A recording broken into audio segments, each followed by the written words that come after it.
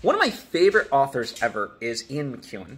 He has this innate ability to focus in on seemingly everyday and mundane life and highlight the conflict that exists there or can exist there, right?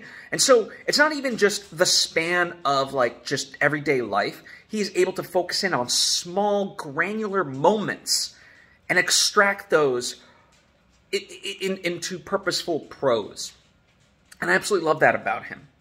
Now, you might be familiar with him through Atonement, most likely the movie. Now, he didn't write the movie, but he wrote the movie, or he wrote the book that the movie is based off of, right? So if you like that movie, then I imagine you would like his books. But I'm not here to talk about Atonement. I'm here to talk about Saturday.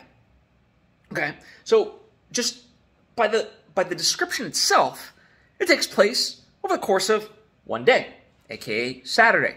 And no, you do not have to read this book on a Saturday. That's not the rule.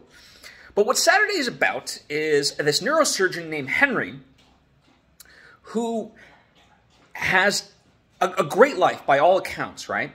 But then as he's going about his Saturday with this high, promise of what the day is going to bring, he gets into an accident, and then it devolves from there, right?